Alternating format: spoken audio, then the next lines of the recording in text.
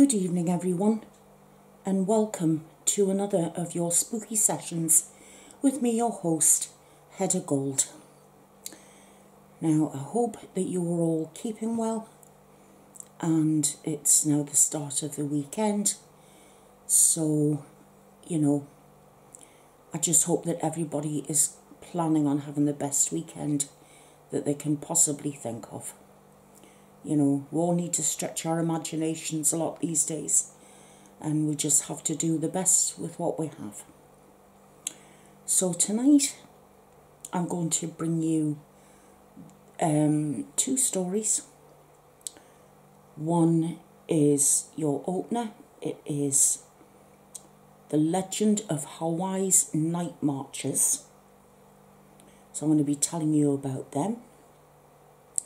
And then we are going to be reading the penultimate of our first series of restoration, episode 4, because next week we reach the finale, episode 5. So the action is going to be picking up again tonight with episode 4. I'll need to find out what Fred's going to do next. So, with all that being said, I'm going to ask you to please sit back, relax, while I read to you the story of the night marches of Hawaii. And I hope you enjoy it.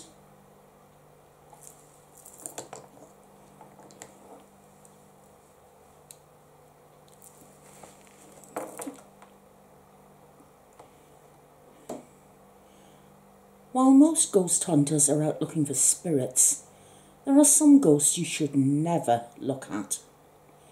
Hawaii's night marches, the phantoms of ancient Hawaiian warriors, are said to roam the islands at night. In life, these warriors supposedly travelled at night to protect people so sacred that the common man was never allowed to look at them. Breaking that rule meant death. The night marcher's job wasn't to terrorise people. It was simply to protect the most sacred, high-ranking chiefs. Depending on kapu status, the chiefs marched in front or behind the procession. The night marchers showed mercy by travelling at night to spare people from harm. Storyteller Lopaka Kapanui says, "It's easy to tell if night marchers are approaching," he says. "They carry torches. They march to the thunderous sound of drums. They give warning by sounding a conch shell. That's when you know it's time to run and hide." If you're already in the path of the night marcher's trail, legend dictates you must strip naked and lie face down. There's a rumour that peeing on yourself will keep you alive. Whatever you decide to do, though, don't look at them. If you're lucky enough to share a bloodline with somebody marching in the procession, you'll supposedly be saved. The night marchers are said to frequent sacred Hawaiian grounds, such as the sites of sacrificial temples and other areas of Oahu, including Yokohama Bay, Kamehameha III's summer mansion, Makaha Valley Plantation, Ke'ina Point, and Kalama Valley. There's even a night marcher's path that goes through the armory inside the Diamond Head crater, Kapanui says. In downtown Honolulu, there's reportedly a night marcher's trail that runs through the footprint of the Davies Pacific Centre. Not the building, that is.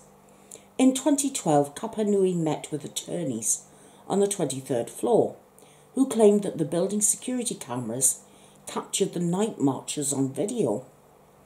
A native Hawaiian cleaning lady was reportedly doing her job at night when a column of mist appeared.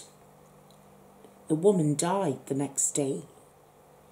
The Following month, someone claimed to have seen the ghost of the lady marching with the night marchers and disappearing into the other side of the wall. The night marchers are said to march on the last 4 Hawaiian moon phases before the moon goes completely dark. This month, in October, when Kapa Nui says the night marchers will appear, Kapa Nui recommends showing respect to the night marchers. Don't go looking for them. Yet sometimes you don't have to try looking for them. Ricky, a security guard at the Kadeshut building, claims he once caught sight of the glimpse of night marchers during a brief trip to Waialua some 19 years ago. Ricky and his then girlfriend Jennifer visited their friend Richard and his son Ryan, who were camping on Mokulea Beach. Ricky remembers the exact date, 5th of July 1995. They arrived on the beach between 10 and 11 p.m. A distant flash of light caught their attention in the dark. It looked like a line of fire ants marching down the mountain by Dillingham Airfield. I thought people were hunting, but there was a long line of torches, he says. It was a strange sight at first, because it looked like an endless line of torches disappearing off the mountain edge, but he later realised those weren't hunters, but night marchers. He recalls hearing the legend of the night marchers as a kid at the YMCA Camp Erdman. One staffer always used to warn the young campers about a night marcher's path in the same spot he saw them. Luckily, Ricky and his friends survived to tell the tale. But he hasn't been back to Mokeilua since.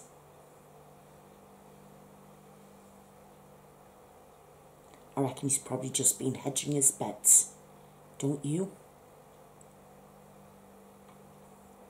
So, as I've already said, my friend Amma lives in Hawaii, and I'm hoping that if she sees this, she might be able to shed some light on what she knows about the night marchers.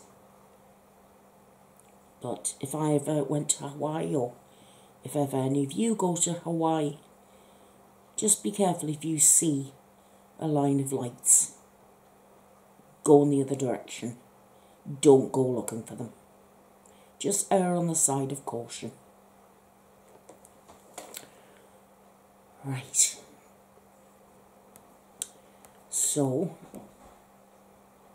now it's time for restoration.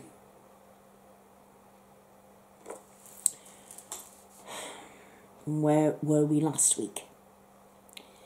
Well, Belial had caught up with Fred, had given him a good beating, and told him that he was on the clock, that he had to bring him the Sanguine Amber, and that if he didn't, that Belial was going to murder Sandy, his wife, and then his 2 boys, Trevor and Colin.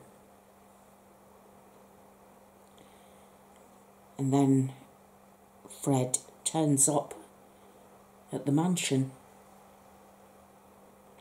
to find it's just a complete wreck, a ruin, no marble, no St. Dinah, no anything. It's just an empty shell.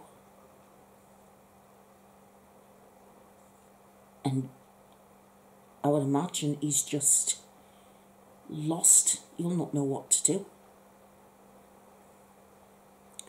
So, let's pick up from where we left off last week. And I really do hope that you enjoy this one.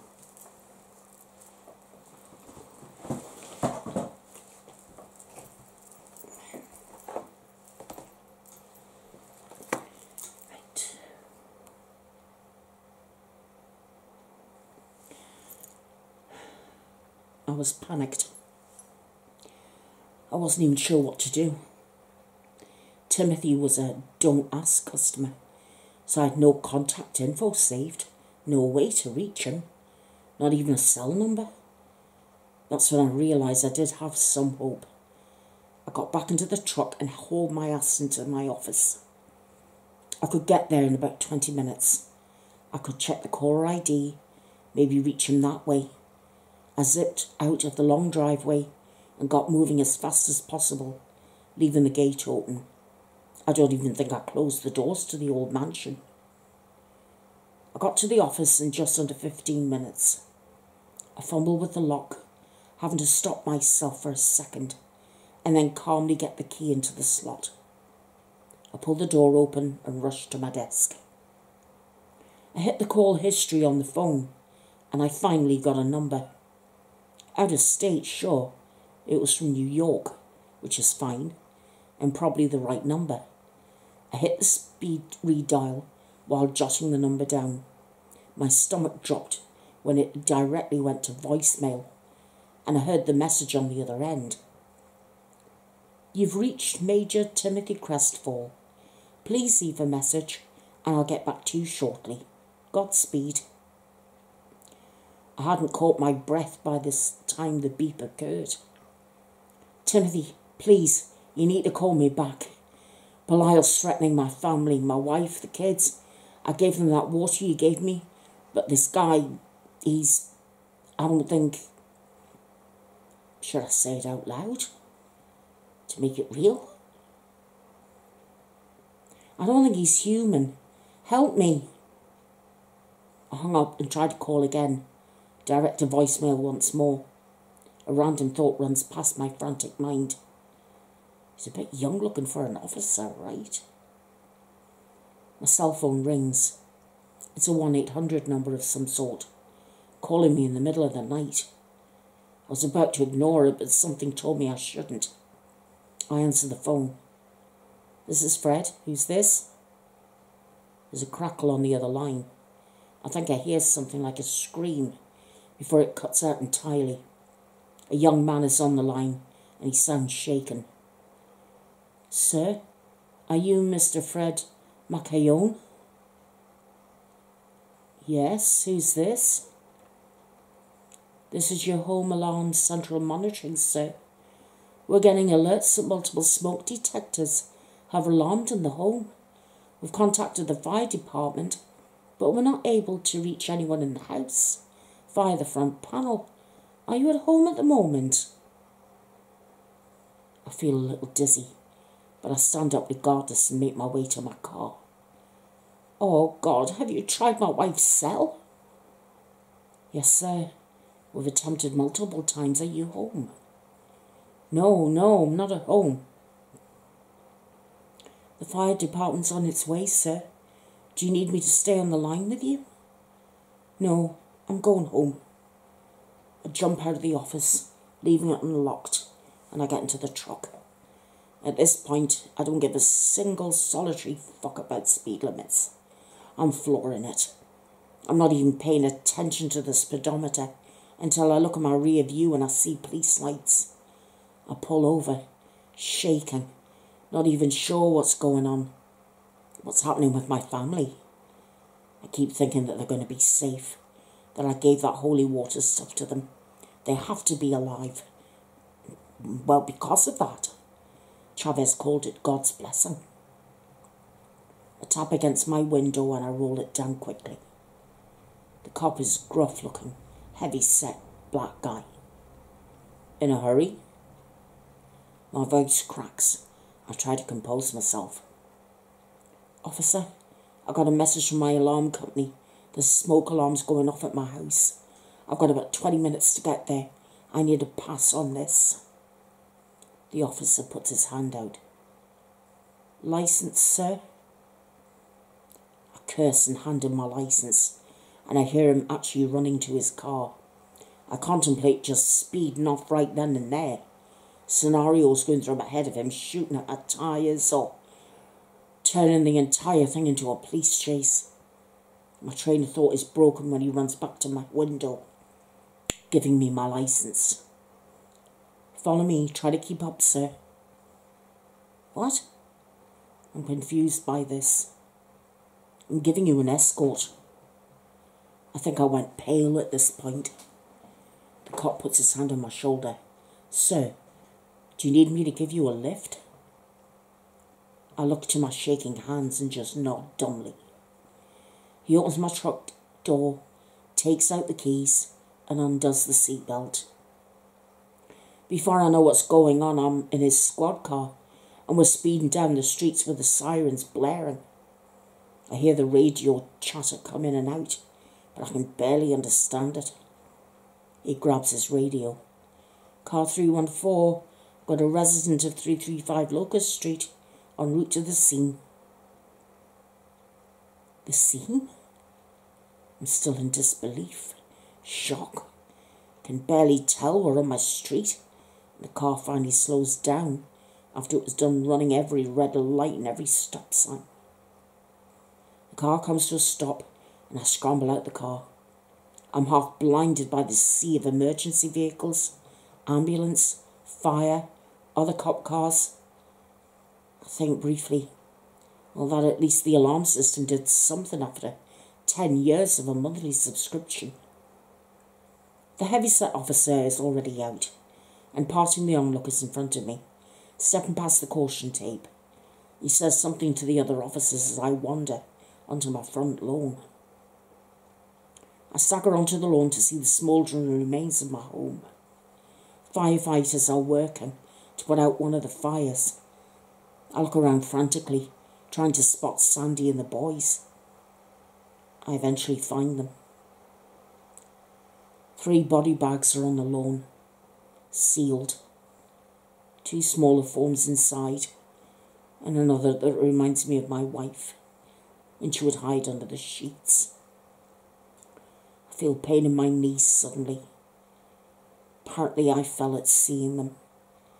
I feel a pair of hands on my shoulders, another rough handling my arms and hefting me up. My legs barely function as I'm led to the back of an ambulance. The heavyset officer helps me sit down in the back of the ambulance.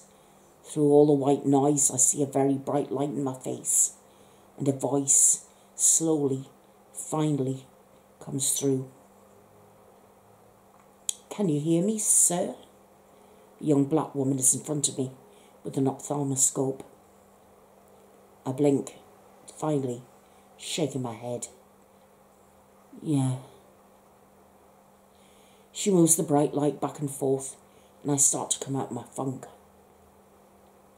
I look to the pavement. They didn't make it out, did they? Her tone is empathetic, but practiced. I'm sorry, no.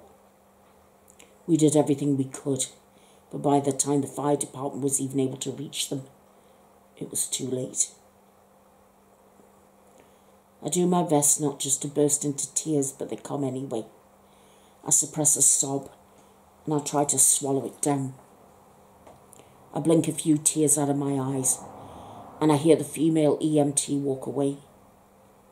I hear a few male voices approach her. This him? Okay, I've got it from here. You can call fallback.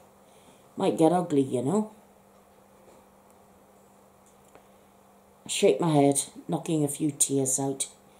Cops are going to be asking me questions and I need to be composed. I try to dry my eyes, but it doesn't work. I feel the ambulance shift slightly as someone sits next to me. Mr. Macayone? I nod, eyes still downcast. I'm Detective Benjamin Liebel, with a few questions to ask, mostly regarding your whereabouts prior to the fire. Smoke? Packet of cigarettes is offered. I take one, accept the light, and take a deep breath. I'm about to say something when I think about how odd that name sounds. I hear a wheezing snicker, and the voice changes to one I'm too familiar with. I'm kidding, Freddie. I know where you were.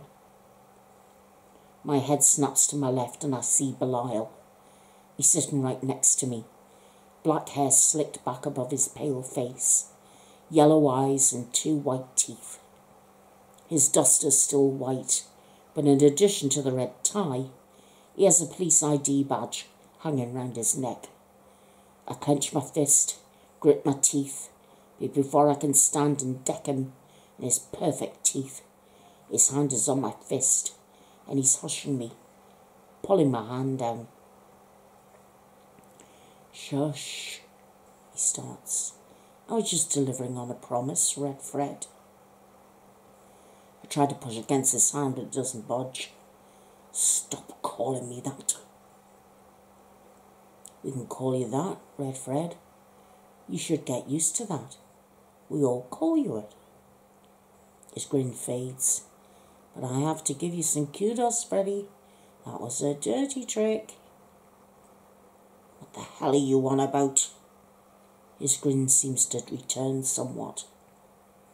Oh, and I couldn't pull you towards me. I assumed you'd drunk some of the sanctified water from the Guardian Temple. Guardian Temple? Belial snickers, almost hissing. The place you were cleaning, Freddy. Takes a deep breath, wheezing out his next words. As I said, you surprised me, giving your only protection against me to your family, smarter than I took you for. I glared daggers at him, even with tears in my eyes. This seems to make me even happier.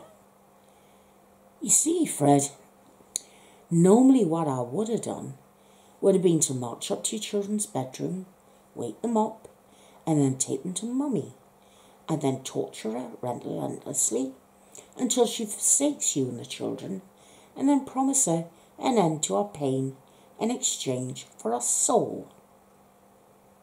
A chill runs down my spine. The strong ones resist, right up until I threaten to put the children through the same pain I'm putting her through. He's grinning a sick grin from ear to ear. Then I take her soul in exchange for the safety of our children. Once that's mine, I remove the love she holds for her family, for God, make her one of my whores, and then she'd usually just kill the kids on her own. He lights his own cigarette.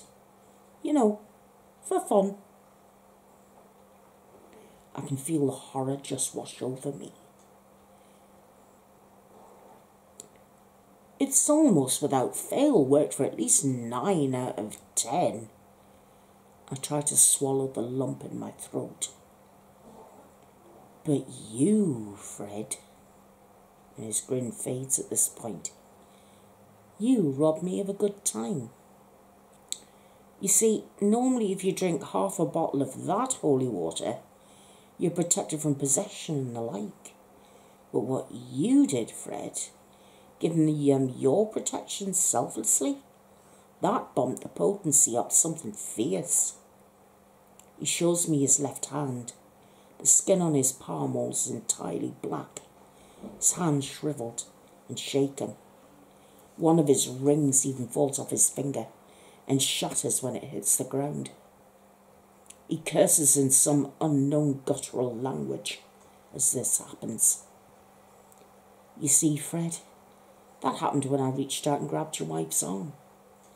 Burned like a bitch. Still feel it burning, actually.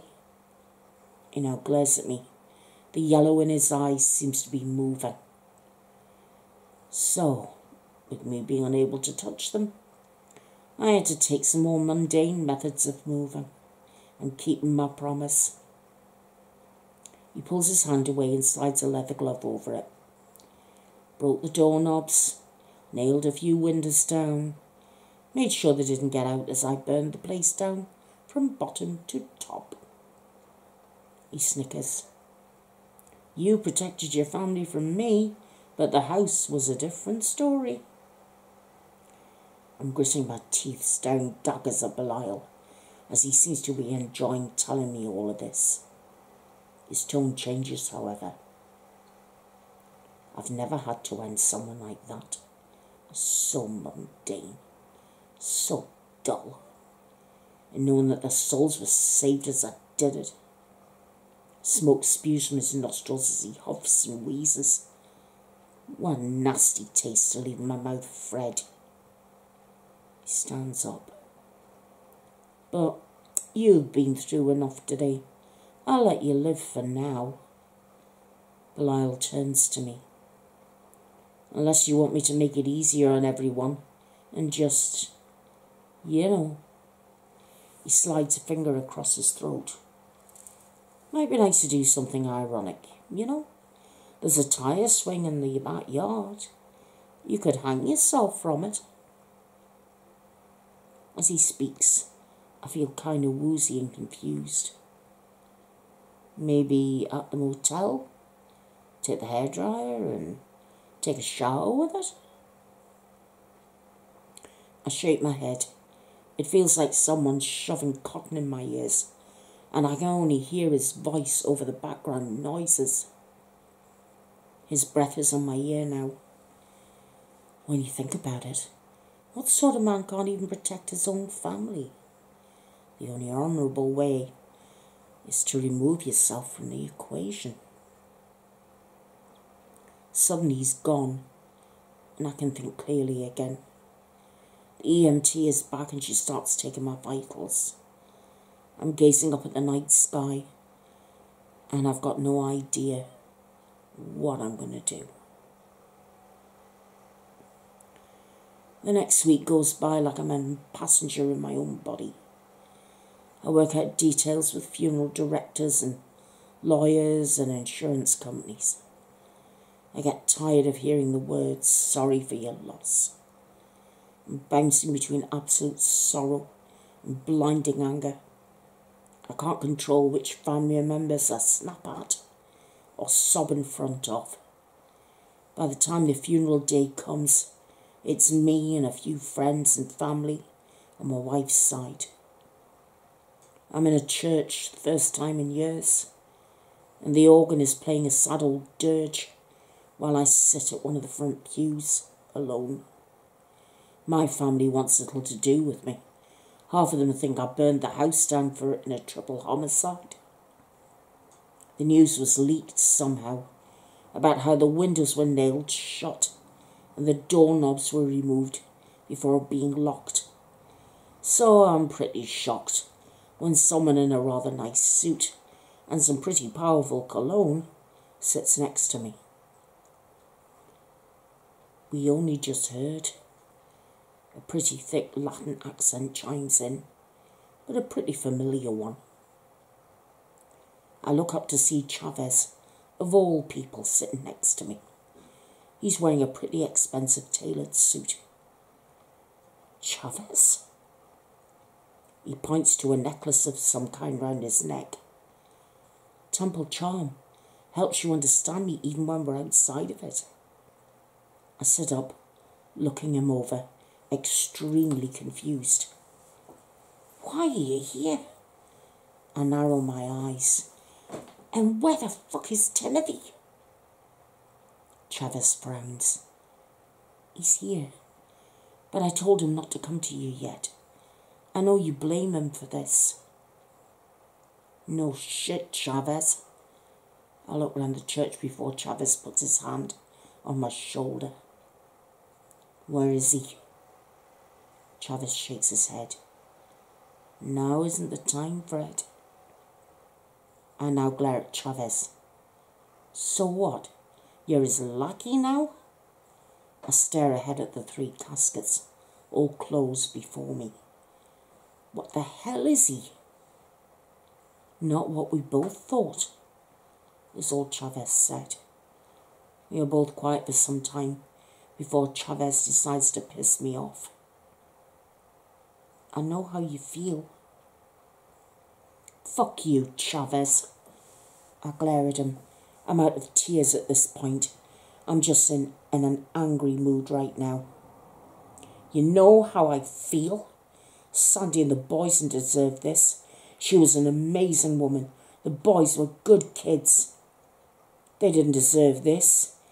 And it's because of me getting mixed up with Timothy's bullshit temple or wherever it was. So don't give me the I know how you feel nonsense. You don't have a fucking clue.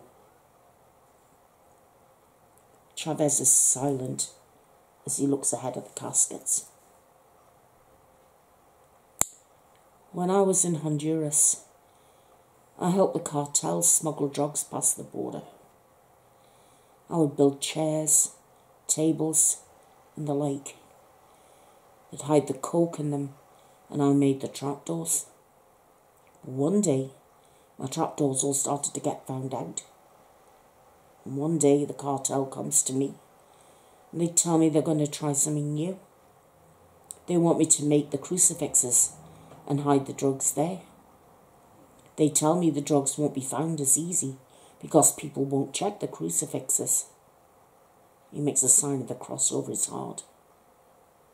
I refuse. I tell them I'm going to leave. I promise not to tell the police, but I tell them I'm done. He turns to me, hands now clasped in his lap. The next day, I wake up with a bag on my head, and I think they're going to kill me, you know? I make my peace with God, and I accept my fate.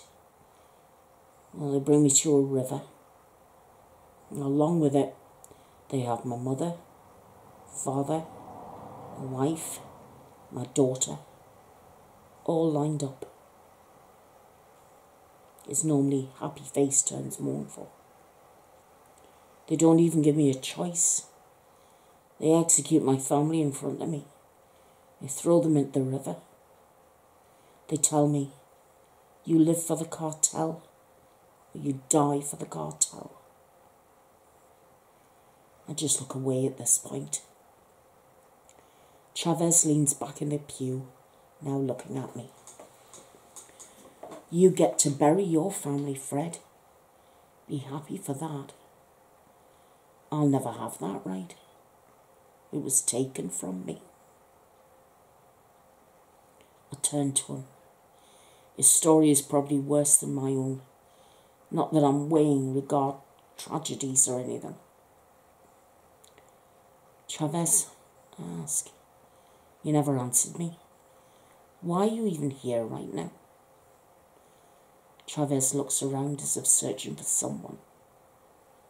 Fred, you always helped me out. You gave me a job, gave me a ride to my place when I needed it. Chavez gives me a sympathetic smile. I'm here because I'm your friend. As a man, I usually leave crying for the macho stuff, Grand Canyon and the funerals. I guess this was an exception though. Of all the people who would show up when I needed it, if you told me it would be a Jorge Chavez, the illegal immigrant who's the best guy I know with a sandblaster, I'd never have believed you.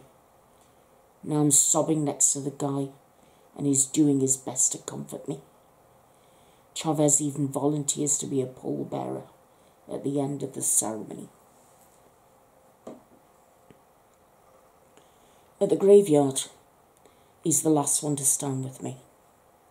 I turn to him as I'm still swinging between deep depression and seething anger.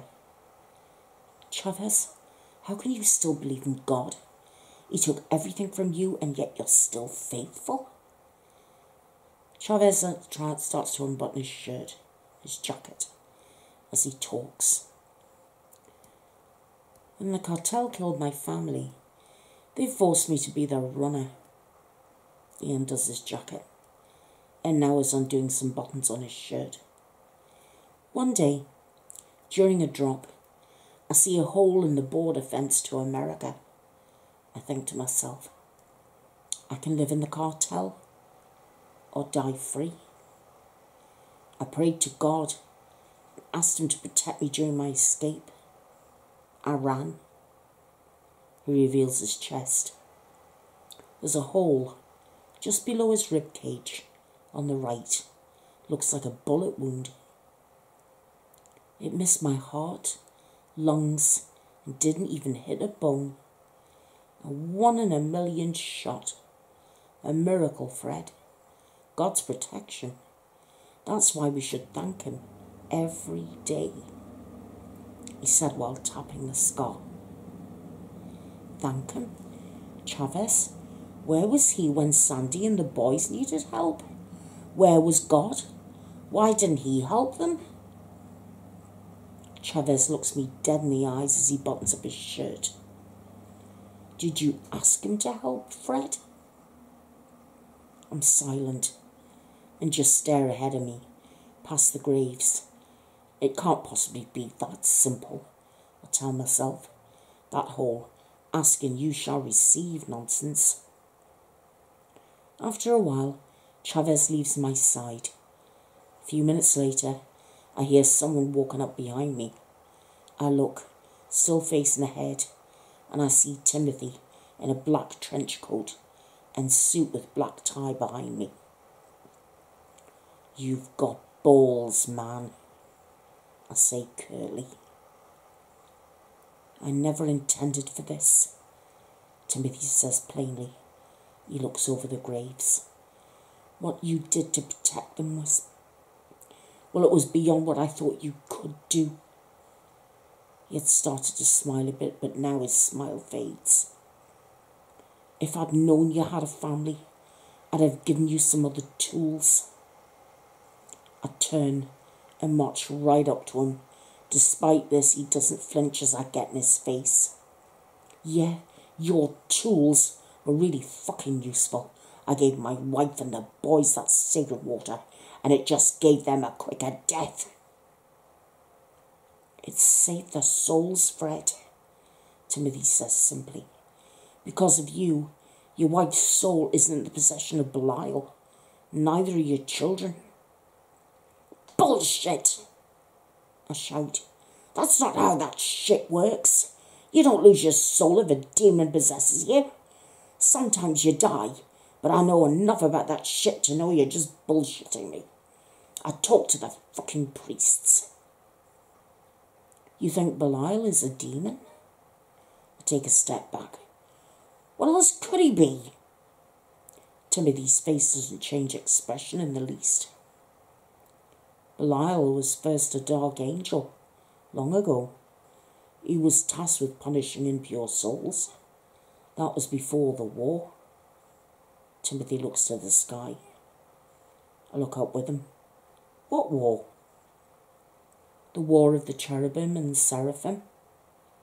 The cherubim were high-order angels, created by God to be his servants, but who aligned themselves with Lucifer. Timothy looks to me. The war began when Belial talked Lucifer into defying God in the first place. I'm pretty dumbfounded at this point. I look to the graves of my family for a moment. Why does such a big shot from down below want to fuck with me then? The amber you spoke of, it has enormous power. Power enough where, if Belial got his hands on it, he'd be able to pull himself into this world. Timothy answers. Pull himself? Newsflash, Timothy. He's already here. Timothy shakes his head slowly. Belial's only possessing a man now. That's why the first day he didn't kill you and take the amber. The man he possessed was still resisting him, still fighting. At that stage of early possession, a spirit can't make someone do something they don't want to. It wasn't till the next day his will faltered and Belial gained full control. Still, even in full control, only a wisp of his power can get through that vessel. Timothy gives an odd smile to me. Belial, with the amber, would have brought himself into this world completely, and as a full-powered cherubim, laid waste to everything. Now he beamed at me. So, Fred, you saved the world by keeping it from him. I looked away from Timothy, not knowing how to feel about that. It only cost my family's lives. Their souls are safe. And Belial's still out there. He's still going to fuck with me, isn't he? I imagine he's none too pleased that you protected your family from him. He'll likely continue to torment you. Plan on doing anything about it? I glare at the graves. Or am I going to get a spot next to Sandy here as my protection? Do you plan on asking? I turn and face him. Please, Timothy, fucking help me get rid of this thing. Don't ask me. Timothy turns away from me and starts walking away. Who the hell do I ask then? I shout. Timothy ignores me and continues to walk away. I turn to face the graves again and I get the hint. I look around and clear my throat. Hey, God, mind giving me a hand here? Travis's hand is on my shoulder suddenly. Do you know how to ask for it? I shake my head and Travis just smiles. I'll show you. He gets on his knees and starts. Our Father in heaven, hallowed be your name. Your kingdom come, your will be done, on earth as it is in heaven. Give us this day our daily bread, and forgive us our debts, as we have forgiven our debtors. And lead us not into temptation, but deliver us from evil. I slowly get to my knees and repeat. Travis whispers next to me. Now ask and end with Amen. Travis then gets up and leaves. I'm still on my knees, feeling rather awkward, but I just continue. God, I know I'm kind of a stranger these days, but I need help. This Belial guy, he's killed my family. I need justice. Help me get rid of him. I hope that's enough and then finish. Amen. Suddenly I hear a deep voice above me. Fred Macaon? I look up, seeing only the silhouette of the male figure above me. God? I was suddenly pulled up onto my feet, and I see several officers, as well as the detective who said my name. The guy looks like an off-season weightlifter who's been shoved into a detective's uniform. The black officer's head is bald, and his voice is deeper than I'm used to hearing. Never been called God before, but for you I may as well be. You're under arrest for suspected murder, arson, and conspiracy to commit insurance fraud. Great, I say out loud as they cuff me. Hey, watch it! As I'm led away from the grace of my family, I spot him, clad in his usual white duster and red tie, wearing the police badge again. The black detective yells at him. Hey, Ben, we got our collar. You were right. He did hang around here longer than everyone else. Belial smiles as he greets his fellow officer. Good work, then. He speaks in his false human voice. Didn't think he'd be hard. He left a shitload of evidence behind. He smiles at me. We're going to have fun with you. Thanks, God. I think to myself as I'm shoved into a squad car. I look out of the window as I see a black detective walk away from Belial, and then Timothy comes out from behind a tree nearby. Timothy stares Belial down, and Belial turns to face him. They contrast each other oddly, Timothy in his black trench coat and Belial in white. Not the right match-up, I think. They say a few things to each other, though I really can't hear too well. Leave is what I can make out from Timothy. Belial seems to laugh, but I can't hear what he's saying. Watching his lips, it looks like he says, Mother, at some point. Timothy seems to narrow his eyes and get serious. Kick his ass, Timothy. I think to myself, as I watch with bated breath as the two square off in the graveyard. Timothy seems calm and collected. Belial is grinning from ear to ear.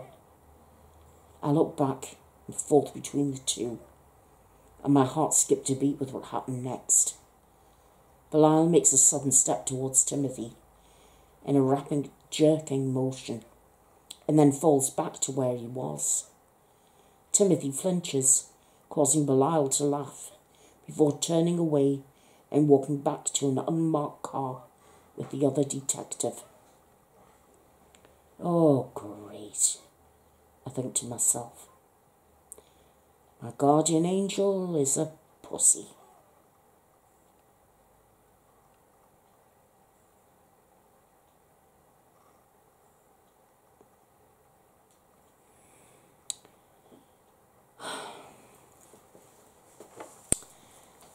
And that, my friends, is the end of part 4.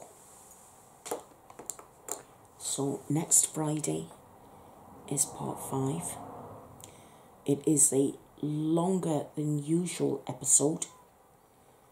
So if you want me to put in a short ghost story beforehand, as I always do, and please let me know. If you'd rather I just stuck to the story of restoration, also please let me know. You know, I can't just do what I want to do. This is for your entertainment as well. So, but, you know, what did you think of tonight's episode? Did you like it? How are you feeling about what's happened to Fred's family? Don't you just want to do something rather evil to Belial?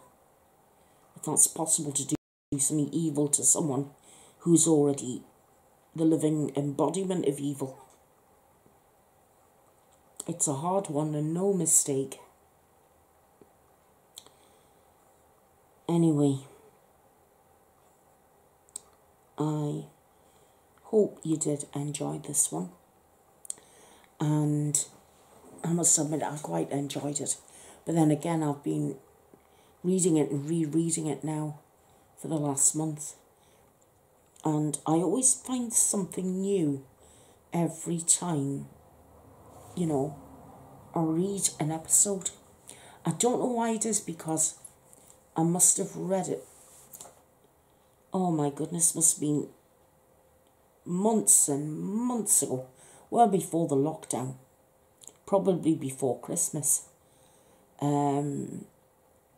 But there's always more to remember, you know.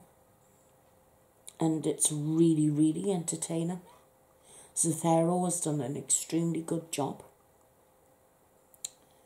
So, and I want to thank you very, very much for being here. And I want to thank you very much for watching and for listening to me telling the story tonight. Like I said, I do hope that you enjoyed it. And please let me know what you think about it in the comments. It's always nice to get some feedback as to what you think about the stories I put up for you. And I do hope that wherever you are in the world, you have the best weekend you could possibly have. I really do mean that. Because we all deserve to have something nice. And it's always nice to have something to look forward to. So with all that being said, I would like to wish you all a wonderful weekend. And I want to wish you, whatever time of day it is, morning, afternoon, evening, night time. I hope it's a good one for you. I do love you all. Please take care of yourselves. And I will see you all again very, very soon. So until then, I would like to wish you a very, very good night. Very, very good night as well. Good night.